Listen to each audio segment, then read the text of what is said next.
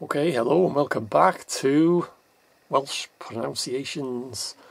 Been doing a series of these videos, and I've been concentrating on a lot of Welsh mountain names in North Wales. So let's carry on for a bit. I'll be doing a bit of a series of these videos. So yeah, how do you pronounce? You've got the Glyders or Glyderau, Glyder or Glyderau, which means gliders. You've got Fach, F-A-C-H. Now the F is pronounced as if you're saying a V. You don't say Fach, you say Fach. And then I have got, as I've been saying on a lot of my videos, Welsh words that contain CH, double D and double L. I've got special videos which just concentrate on how to pronounce words that contain CH, double D and double L. In this case, Fach, Fach. So you've got Glyder, Fach. Fach and Bach means small or little. And then you've got Glyderau.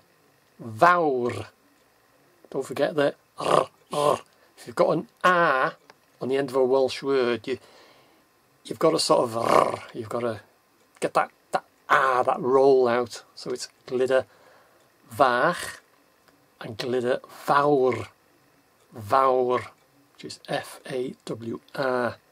But don't forget the old as I called it, the old rev in the motorbike.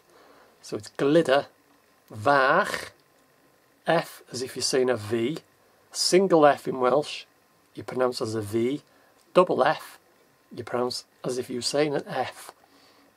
So in this case it's Glyder Fach and Glyder Fawr, Glyder Fawr. Now the Y in Glyder is pronounced I, and then you've got close to the Glyders or Glyderau, you've got Tryfan. Tryfan. Now the Y in Tryfan, as if you're saying Tryfan. And the same again, T-R-Y-F-A-N, but the F you pronounce as if you're saying a V. So it's Tryfan. Tryfan. So that's it. So I hope that helps. Look forward to doing a few more of these videos. Thanks for watching. I hope you enjoyed it. Diolch yn fawr iawn i chi. Thank you very much to you.